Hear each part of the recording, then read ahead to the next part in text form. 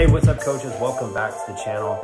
Today, I want to share a treat with you. This is a clip from one of our recent coaching calls where I talk about some advanced marketing strategies that you can use in your training business. This is for the coaches that are in our coaching program, and I took a quick clip of what we have here. And I think this is something that will be very helpful for you if you already have a business set up. Pay close attention to what I share in this video and execute what we have, because I think this will really help you. And if you are interested in learning more about what we have, how we help you, go to the first link in the description and apply there.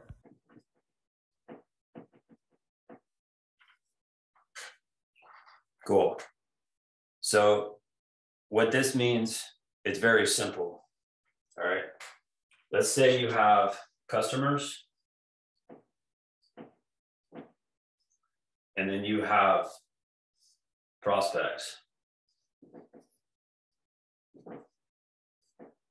So normally when people send emails, they send emails to everyone. They send emails to people who are customers on their customer list and people who are prospects, people who come through your email list that sign up, that apply for a program that haven't actually paid yet.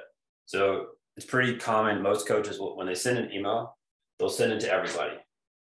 Now, with this backup offer that we talked about, what you can do is you can send emails just to prospects. So the only people who see it are these people, because we're not going to want to send a backup offer to people who are already paying you for your main offer. Does that make sense? Right? Because then it's like, well, we're already in the program. Why would we do this backup thing that you have? All right. But then there's going to be times where if you're running a camp or a clinic, you want everyone to come, you want to send everything to both people. All right. Let me know. Does that make sense? Yes or no? All right, cool. So what you have to be able to do, and this all comes down to whatever mailing system you use as far as email marketing. All right. You have to do something that's called tagging. And this all comes down to your email system that you use, but you can tag people as customers or as prospects. So then when you send an email, you can define who sees the email, right? And this is why, one thing I would try to look at, if I was looking at your email marketing, one of the things I'd be looking at is how often do prospects, people who are not in your program, how often are they getting emails? And then how often are these people getting emails? As far as this is upsells, this is to get people into becoming a paid customer, right? So this is where, and I don't want to try to confuse you, but this is where you can have two different emails that go out. So again, we don't want to tell customers about something that they don't need to see.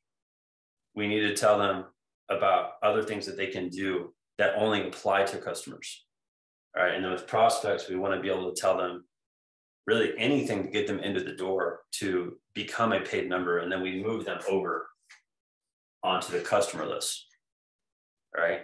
So tell me in the chat real quick, what mailing service do you use for emails?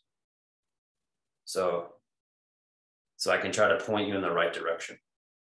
That is correct, Mario. 2 different emails.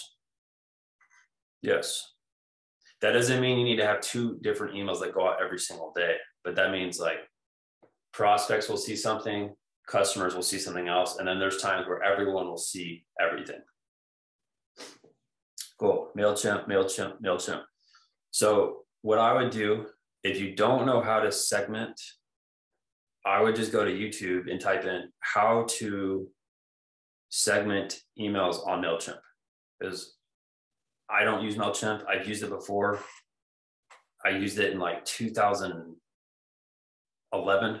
I'm sure it's way different now than it was back then. So I would go to YouTube, learn how to do it, and then think about, all right, if someone is not in our program yet, or they've never bought anything yet, what do I want them to see? How can I get them involved in our program now? And then with current customers, what can I send them that will upgrade their experience with us, where they're now investing more money?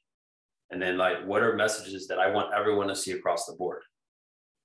And then like, those are the emails that get sent to everyone. All right. So let me know if that makes sense. If that does make sense, please type in the number 1. So I know we are good to go with that.